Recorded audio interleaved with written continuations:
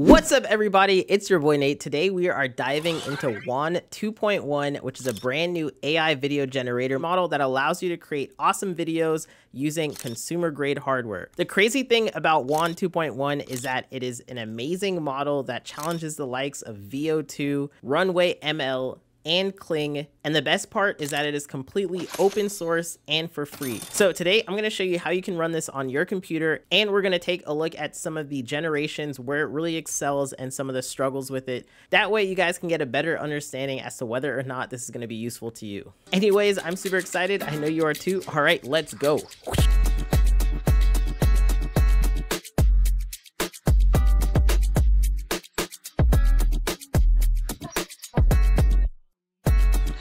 We just released two sets of WAN 2.1 workflows for ComfyUI, and the reason why there are two sets is because one uses the wrappers from ComfyUI, which is going to be this first set here. It has image to video, text to video, and video to video. Second set uses the ComfyUI native nodes, which means that you don't have to download any additional custom nodes, and you can get up and running as fast as possible. Another huge difference between these two sets is that ComfyUI's WAN 2.1 wrappers allows you to use something called Sage Attention and T-Cache, which does require a little bit more of a setup. So if you guys don't have those already set up inside of your computer, I would highly recommend you just go ahead and use the native workflows, which we're going to have links down in that description box. But first, let's go ahead and take a look at some of the generations that were created using WAN 2.1. So here we're looking at the input image on the left, and on the right hand side, it's animated at 5 seconds. Now you may notice that it says generated in 1 minute 52 seconds, and this is because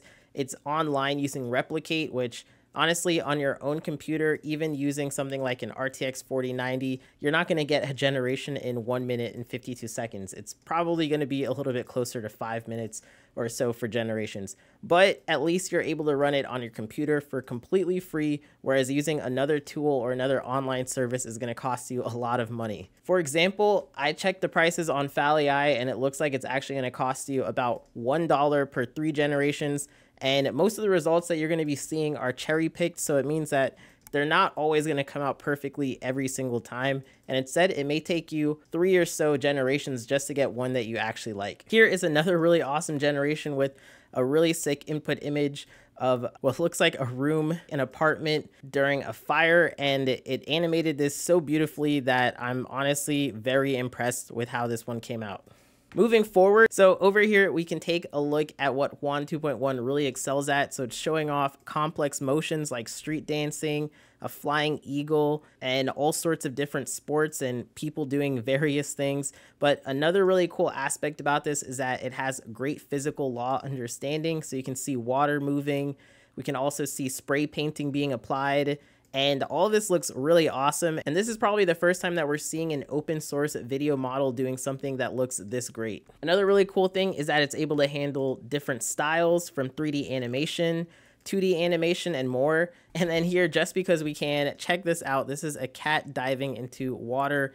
And I gotta say, this looks awesome. This is using WAN 2.1 14B. So diving into the ComfyUI workflows, we have a couple sets of ComfyUI workflows up on the Patreon page, which you guys can get today. But if you wanted to use a completely free one as well, you guys can go ahead and just Google search ComfyUI ComfyUI WAN wrapper, and it's going to take you over to this GitHub page. And then you can go ahead, download one of these, and this is what it's going to look like when you load it up from there. Now, the reason why we have our own set of ComfyUI workflows is just because I typically don't like looking at all these different subway map looking workflows. But if you guys wanted to, you can also access these workflows. They're available online for free, super easy to get.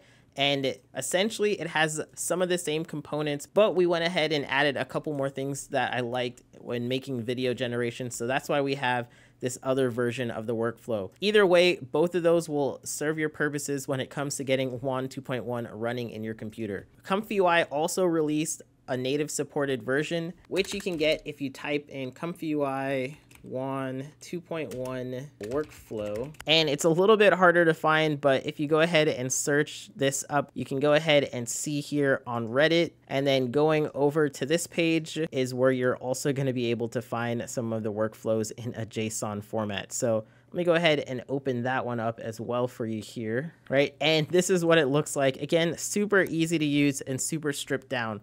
So those are your two options if you guys don't want to join the Patreon. But if you guys did want to go ahead to the Patreon, here is what our workflow looks like when it's set up. Now, just like all of our workflows, they read from left to right with the most important stuff on the left-hand corner here, where it says step 1 load models.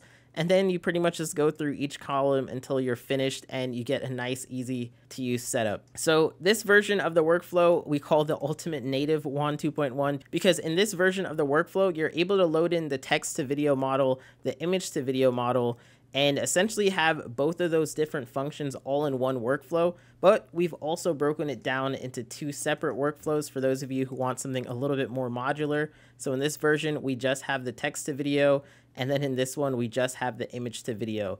Now, another cool thing that we added to this is something called the pick your add-ons, which once you guys have finished loading in your models, so you're going to want to go ahead and load in the WAN 2.1 image to video model here, the text encoder, the VAE, and the clip vision, and at the very bottom is where you're going to see the pick your add-on section. When it comes to loading models, you may be curious, where do you actually get the models? So that's why we have this section here at the very end of each of the workflows, which has the important notes and download links. If you wanted to go ahead and download the diffusion model, all you do is drag and drop this link into your browser, and you're going to see all of these different models here set up, which might look super daunting, but don't worry, because we also have a pretty easy to follow guide when it comes to downloading these different models.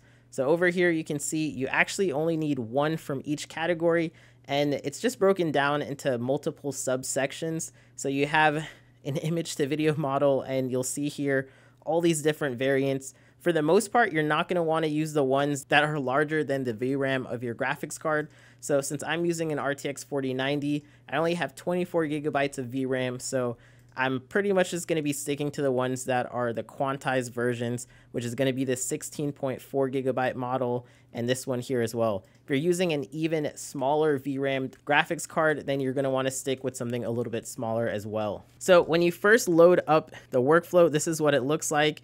You're going to go ahead and click on the actual models that you want to use, which we have labeled out here on the left-hand side. Another cool thing that we've added in was video frame interpolation. So you might have seen a lot of different generations from people online that looked a little bit choppy, because I think for the most part, people are working with 16 frames per second. But we have this really cool node here, which actually doubles the amount of frames after the fact. So it doesn't really add too much time to your generations, and it just goes ahead and interpolates that movement in between those two frames. But if you didn't want to use that at all and you wanted a stop motion video, you can go ahead and just click no here, and that turns it off as well. Another thing that we've added was a video combine node at the end. So if you guys wanted to make a separate video that's like an MP4 file, you can go ahead and use that. And then another thing for the image to video model is that we have enable resize image, which allows you to take in your input image, and without cropping it at all, it's just going to go ahead and resize it to a proper format for WAN 2.1 to generate videos with. So here you can see an example, and this one is not a cherry-picked result, because I wanted to show you that not every generation that you create is going to be looking amazing. So here we have, in a Baroque style European palace, a cat wearing a business suit dances. The business suit is deep blue with a bright red tie, and the cat does a twirl. So it definitely has those elements inside of its generated video, but it doesn't look as perfect as some of those other generations. The way that the prompting section here works, over here for the step 2, you can see we have in our load image node, we have this image of this cat, but you can put in just about any image. And then here we have our positive prompt, and at the bottom here we have our negative prompt. Now this is just a prompt that I've seen from the WAN 2.1 examples. It's in Chinese, but if you guys were to go ahead, you can type in just about anything negative that you don't want to see. So I've even seen some great generations come out with just bad video quality as a negative prompt. And then over here, you don't really have to mess with too much of the settings, but we do have a mode select here, which is just going to automatically change some of the settings in the background to make sure that you're getting a nice, easy interface when it comes to changing the quality of your generations. So for number 1, it's going to be low quality, but a very fast generation. At number 2, it's going to be great quality, but a little bit of a medium speed. And then at number 3, it's going to be max quality and very, very slow. So I would say this generation right here was at the medium quality, but if we were to crank this up to number 3 instead, it's going to take more time to generate the image, and it's also going to produce a much better result. And then if you guys wanted to mess with something a little bit more advanced, you can manually set the steps here. If you were to change this to number 4, and then go ahead and change whatever value you wanted here. If it's set to 50, you can make it 100, but again, that's probably going to take way too long, and I'd say for the most part, you could really just keep it at these preset values here. If you guys were curious how this logic works in the back end, whenever you change the number here, it's actually changing the value of steps. So for the low amount, it's setting it to 20 steps. Here at the great value for number 2, it's changing it to 35 steps. And then for the maximum quality value, we've changed it to 50 steps.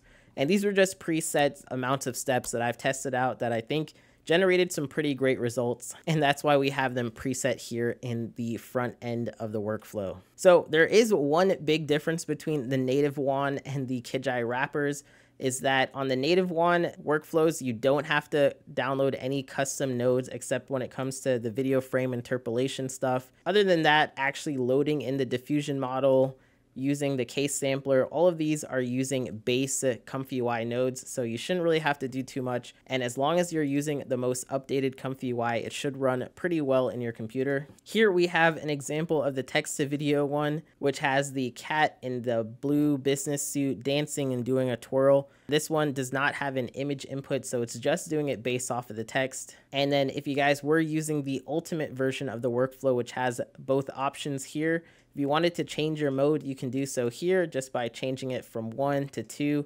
And that's going to be changing all of this stuff in the back end to make sure that you're getting the right positive and negative prompts and a whole bunch of other cool stuff here. Okay, so that pretty much wraps it up for the native ComfyUI workflow. Let me go ahead and show you really quickly what the KidGai wrapped versions, and you're going to see that all of a sudden all of these nodes are much more complicated and advanced. So if you're someone who is just starting out, again, I would not recommend you guys to dive into this. But if you have messed with other video generators in the past, like HoneyWan, this might be something that you're a little bit more comfortable working with. So here we can set the different attention modes. I have it set to Sage Attention because that increases the generation speeds by about double, which is freaking insane. And then other than that, we also have Tcache.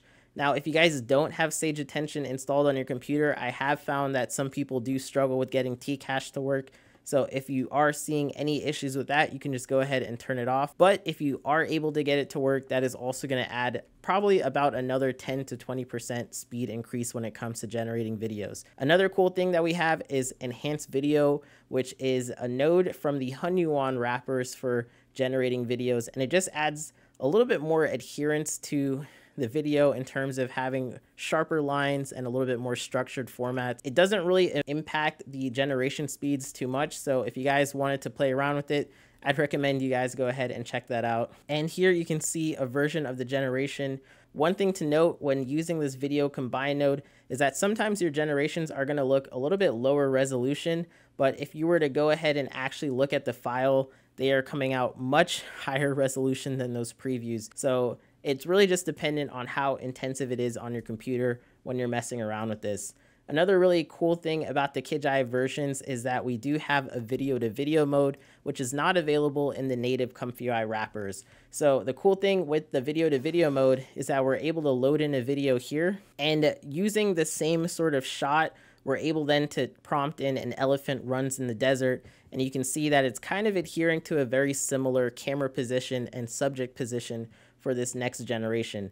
And again, this one looks super low resolution, right? It almost looks very crappy. So if you guys are seeing that, just make sure to go ahead and open up the preview, and bam, you can see it looks much, much better. You can see like all the wrinkles on this elephant, and yeah, it's just incredibly more detailed from the actual filed version versus what you're seeing in that preview. And again, just like the native workflows, we do have all of the different model links and where you're supposed to place them right here on the right hand side. So if you were to go ahead, drag and drop this into your browser, you're going to see all of those models. And if you were curious where to place them, it's right here where you would place the diffusion models in your models diffusion folder, your clip vision, your text encoders, and your VAE. Now, if you guys wanted to follow along with the text version of this guide as well, we do have this broken down on our Patreon page, which includes a little bit more details as to how to set this up and how to get this running in your computer. Anyways, all the links are going to be down in that description box. I hope you guys enjoy playing around with WAN 2.1 and creating all sorts of super cool, crazy stuff. And if you make something super awesome and want us to check it out, make sure to go ahead and send it to us on Discord. We always read the Discord channel, and I'm always blown away by all the stuff that the people in the community are coming up with. Anyways, thanks for watching. I hope to catch you in the next one. Until next time, peace.